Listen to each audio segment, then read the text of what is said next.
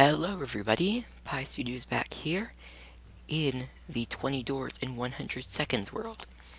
Today, I thought I would give you a bit of a behind the scenes on all the stuff that happened, because really there's quite a bit of stuff that you didn't see. And also, that sound that you may have just heard, just ignore that. Somebody keeps inviting me to play, but I'm not going to join because I'm trying to record a video. So first off, you might notice this command block. All this does is teleport me right here. This just made it easier to get centered up and everything, instead of, going in and trying to move just right and everything.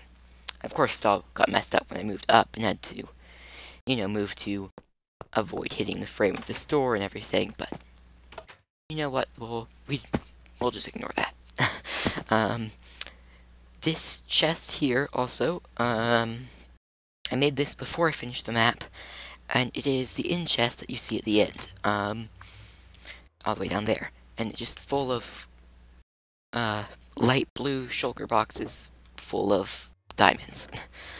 And I'm going to tell you, getting this chest to the end part was very difficult. So if you don't know, you can middle click items to pick up the chest, and if you control middle click, then it also picks up the items in it. So middle clicked on this, and now all of these chests are gonna have bricks. Now the problem with that is, well, it works on shulker boxes, so I'm gonna warn you, when I middle click on this, and I just did it, well, basically I get less than a frame per second, so that was sort of a pain, and of course it's even worse because I'm also recording now. But that is that. Now for the odd section, I start out with a door, pretty simple. Then a 1x2 piston door. The redstone is actually a little bit more complicated than you might expect, because it also is hooked up to a T flip-flop for that door over there. Just since I realized after building that door, if I put the pressure plate here, it wouldn't actually open by the time I got there. Small oversight on my part.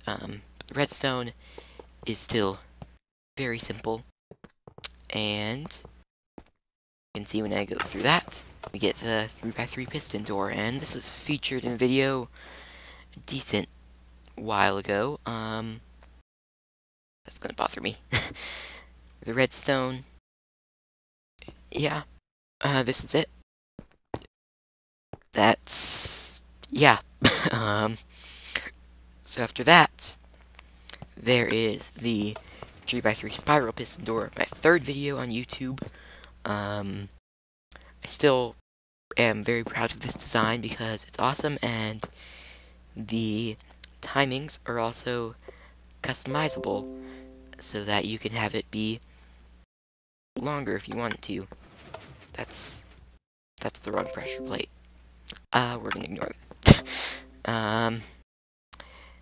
And yeah, I'm sorry that notification sound is very loud, and I'm sorry, but yeah, you can make it slower if you want to as well. Jeez, I wish you would stop. Next we have these three doors, which are all hooked up to one pressure plate, and because I did sort of spam the, what do you call it, pressure plate, it did break this, so, I just have to fix that. It doesn't break on its own. But you get the 3x3 flush piston door, and then the 3x3 flush and seamless piston door, and the 3x3 seamless glass piston door. Apparently this was also messed up. Ooh, and quite a bit. You know what? That's fine. that is completely fine. I'm just going to fix this. You get to see me do redstone. That's why you watch my videos, isn't it? Great, now the bottom is missing. Aha. It needs to go on this side. I'm not gonna edit this out or anything, just watch. I know, I'm a terrible person.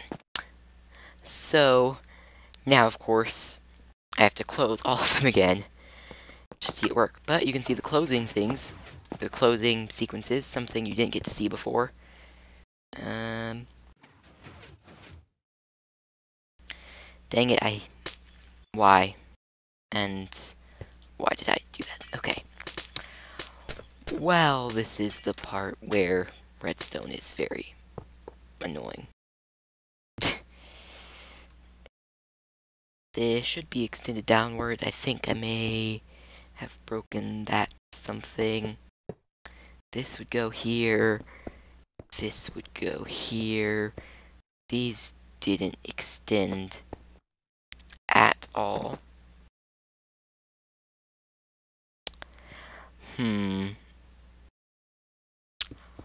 Well, here's the redstone. It's actually not very complicated, but I, of course, just messed it up by spamming it and now can't fix it, so I just suck.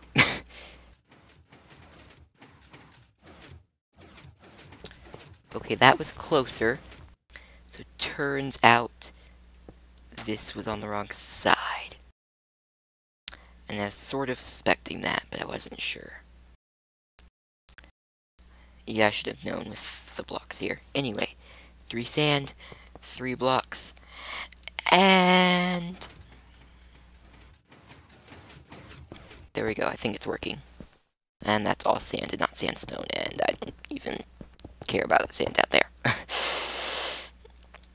So, there's that door. Like I said, I'm gonna try to show you these opening and closing, or at least opening sequences a little bit better, and show you the redstone. Also, interesting thing here, I accidentally jumped one more time than I meant to on the slime block thing back there.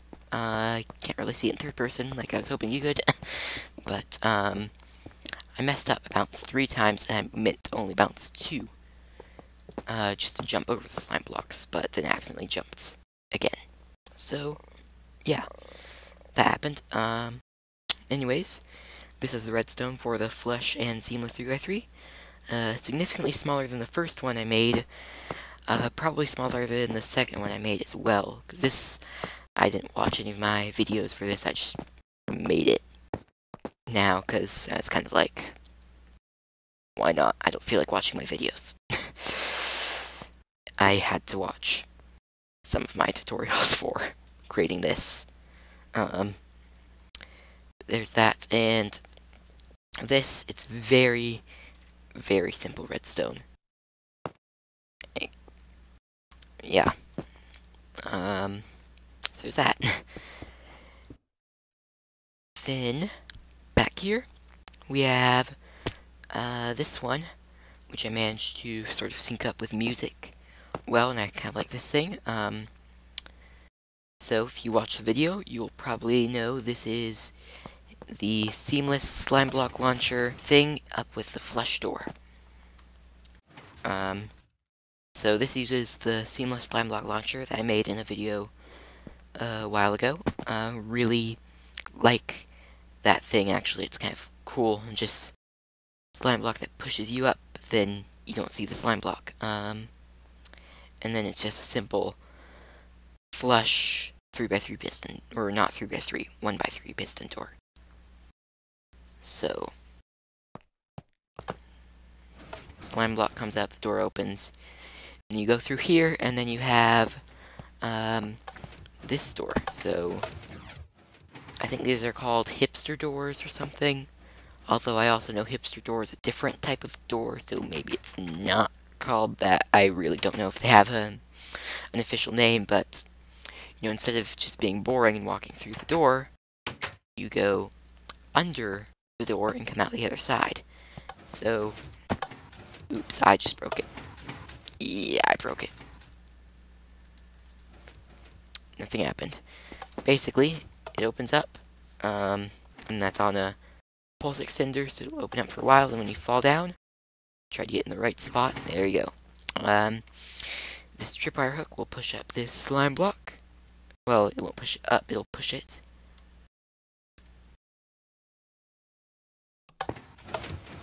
And then that slime block pushes you, then you have another one push you, and then you get to the top. And it's all timed perfectly. So, yeah, the redstone on this one got a little bit complicated just because of all the timings. Probably could have made more compact if I tried, but, you know. And then lastly is the 3x3 hidden nether portal. This block is out of sync. Just a flaw with the design, I guess. But I do like this creation, although I think someone made a smaller one, and I guess I accidentally went in the nether, so, I showed this world to a couple of my friends before, making the video, and they were very confused at this part, because the portal doesn't actually lead you back to where it does in the video, it just takes you back here. So they tried going backwards and things, and, you know, it doesn't work. So, what I actually did, and this is the redstone for it, by the way, but what I actually did was I didn't hook it up to anything, and that was never the plan because hooking up nether portals is weird and annoying. So, originally, oops, I accidentally pressed it again. Originally, I was going to go through there, then come back out, and then fly over to the other side, and go in the portal, over here, and then come back out this portal. That was the original plan, I just cut it to make it look right.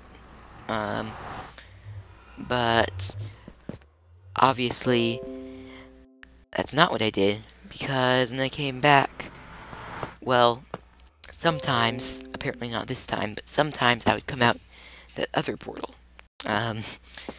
So I couldn't figure it out. I think possibly the reason I was leaving the portal was that I was leaving the portal open. So what I ended up doing was this. Went into survival, went here, got ready and everything, and then, no, I think it would be this command. Type this command, end up in here, and walk through before I got sucked in. Then there's the even section. So, oh yeah, by the way, the reason there's two of these is because I was trying different locations because everything was being weird. Or I thought it was. Anyways. So you have the 2x2 doors, and interesting note, one actually powers both of them because I didn't want to accidentally, you know, be on one side and or something, so there's a little bit of redstone involved. And it's the same with the next one, and that's because I'd run to here, then I go off only onto this one, and if that one closed, it would just sort of disrupt the flow. So this was just sort of a cool idea. You can do this using 3 doors, which is, you know, how many doors you get when you craft a door, so I guess that's good. But doors will default to right unless there's one to the left of it.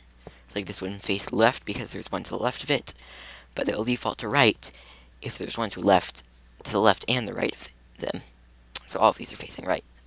And using that, you can create a door facing left, break this one, and then right here, create a door facing right. And there you go. So that's how that worked.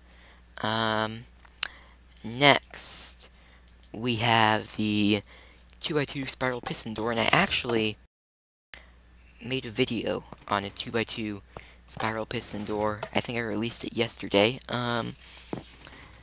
This one is a little bit different, just a different input location and stuff, but yeah.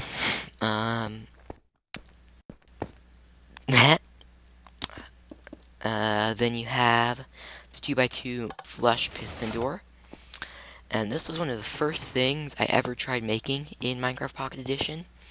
Because, you know, having experience in Redstone on the Java Edition, I was thinking, oh, well, you know, if it works on the Java Edition, now that they added pistons in Pocket Edition, it'll work, right?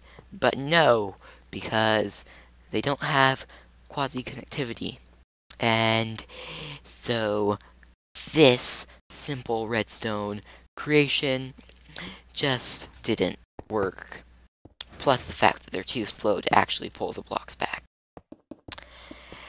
Anyways, that made creating a 2x2 flush piston door significantly more complicated. I think I actually watched a video to do it. Probably, I think Cube Hamster probably had one, and I think that was who I watched. But that's not really important, is it? This I just created myself, and that was my goal for these. Oops. Yeah. Then we have a flush and seamless 2x2 piston door, and I'm going to admit I didn't design this one. I made a video on a flush and seamless 2x2 piston door quite a while ago, but I didn't design this one. I'm not sure who designed it. I've seen it from multiple different channels on YouTube, so I'm not sure who copied it off who. Anyways, it's something that I learned when I made mine because I realized, oh, this one's actually better than mine. I'm not as awesome as I thought I was. And I've just remembered how to make it since then. The next door is my least favorite door in this thing because it is literally the worst 4x4 piston door ever. I am not joking when I say the first 4x4 piston door I ever made for Minecraft Pocket Edition was better than this one. I'm not even sure how that works. This is terrible. It uses slime blocks, and it's 4 wide and insanely long and all sorts of stuff. And at the end, I'm going to show you a video, a